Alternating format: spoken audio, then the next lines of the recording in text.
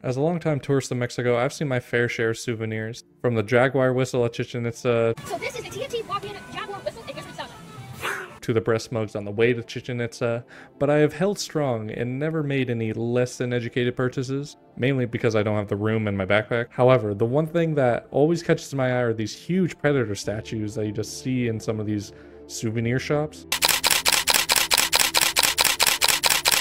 And I really don't want to undersell how big these things actually are. And it got me thinking, why Predator? Now, Mexico isn't shy about making merchandise of stuff they don't own. Goku, Spider-Man, hell, even The Simpsons. All these make sense to a degree, but Predator must have had something different to warrant such a cool and huge souvenir. After some research and asking my Mexican girlfriend, the answer was fairly straightforward. Most of the filming for the iconic 1987 movie took place in, and I'm probably mispronouncing this, Mismaloya, Mexico, which is situated on the southern edge of Puerto Vallarta. Puerto Vallarta. Puerto Vallarta, something like that, in the ancient Mayan town of Palenque, Mexico.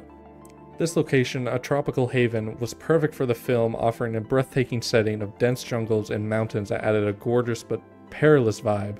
But that dangerous touch wasn't artificial, and the filming in this movie posed a serious issue for this crew. But they did their best to become prepared for the filming schedule ahead. The cast underwent a week of intense military training in Mexico, guided by advisor Gary Goldman, to authentically portray the Special Operations Forces in the film. This rigorous preparation was deemed crucial to achieving a realistic depiction despite its physical challenges, and they would need all the endurance they could possibly get because the production team had a tight schedule of 56 days to complete the movie. Now, I'm not going to cover the full backstory of the film and how it got made, but I highly recommend doing the research if you want to, if you enjoy this video, because it is very interesting. What I really want to focus on is the challenges that the Mexican jungle had on some of the cast members and crew. Our first memorable incident to highlight these challenges involved Richard Chavez, yeah, who played Pancho. Taking a brief intermission in the dense jungle, Chavez unknowingly sat amidst a swarm of red ants. He was bitten over 100 times on the arms, leading to a severe reaction and shock. In an effort to soothe the burning of distress, Chavez ended up stripping off his clothes and immersing himself in a water tank. The severity of his ant bites was such that even a local doctor was astonished, having never witnessed such an extreme reaction. However, Chavez, I've definitely been mispronouncing it, wasn't the only one to have his own horror story in this filming, clearly. Bill Duke, the actor behind Mac, shed light on another significant hurdle: the jungle's unbearable heat and humidity. He recalled temperatures climbing into 90 degrees Fahrenheit and beyond, creating a stifling atmosphere. The challenge was compounded by the heavy equipment and weapons the actors had to carry and the rugged terrain they had to navigate.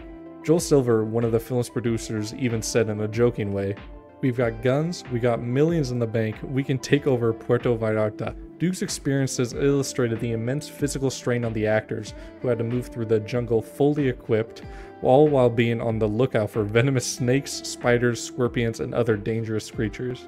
Despite all of this, every morning before filming, Arnold Schwarzenegger, along with his trainer and the other muscular cast members, woke up 90 minutes before breakfast to work out. Arnold had arranged for a massive gym to be transported to Mexico in large trucks. This equipment was set up in the hotel's ballroom, which served as their gym throughout the shooting period. I think this is also something The Rock does, like everywhere he goes. And I do have to say, it worked like a charm. You so fucking precious when you smile. Jim Thomas, who was one of the movie's screenwriters alongside his brother John Thomas, said, "The Mexican crewmen thought we were absolutely crazy. They'd never seen a movie like this before. To see a guy in a red suit running around in a jungle when you have all of these guys in military garb and a minigun and everything, it's like, what is this?" With the movie less than half complete after 48 days, the studio threatened to stop production. Joel suggested adding an exciting palapa sequence to keep the project alive, despite having only a week to film it. He insisted on integrating the cast into major stunts to boost the scene's engagement. Through creative redesign and teamwork, the sequence was completed in 8 days, showcasing the cast's active involvement. When it was all said and done, Predator premiered in cinemas on June 12, 1987. While it received mixed reviews from critics initially, it was a hit with moviegoers. The film achieved the second highest opening weekend revenue of 1987, bringing in $12 million, and ultimately grossing $98.2 million worldwide. And it especially did well with military veterans. Now some of you may be wondering if you can visit the old set. Well, you are in luck, because for just $40 per person, the old Predator set for the guerrilla camp has turned into a tourist attraction called Canopy El Eden. While the Predator is cool for all film nerds, the main pull of this place is mainly for zip lines. Now if you want to see the waterfall and the final fight scenes, then you have to go down south to Palenque, Mexico. If you've been to any of these locations, let me know in the comments, and if you want to see those mugs I was referring to, check out this video on the screen. Over here. I am happy and mentally sane. I pinky promise. Like, comment, and subscribe. Thanks for watching. That's the outro.